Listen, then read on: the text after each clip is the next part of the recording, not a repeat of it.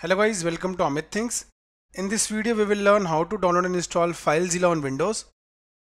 For that, let us go to the web browser. I am using Chrome, you can use any web browser. On Google type FileZilla and press enter.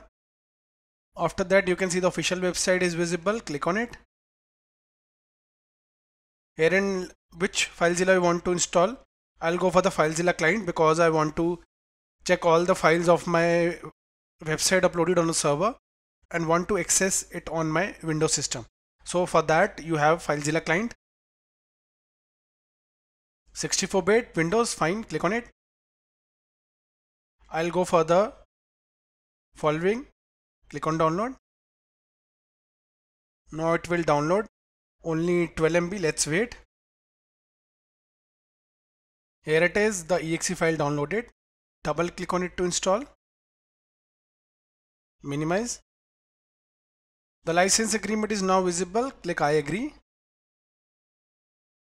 After that, this is to install. Decline it. It's not required. Click next.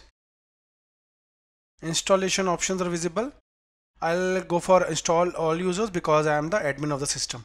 Click next. What it will install components, I'll select everything by default, and it will also create a desktop icon, which is good. It will only take 42 MB, which is fine. Click next. So the installation location section is visible. FileZilla will get installed under program files, which is fine. If you want to change the location, you can click on browse, but I'll keep the same.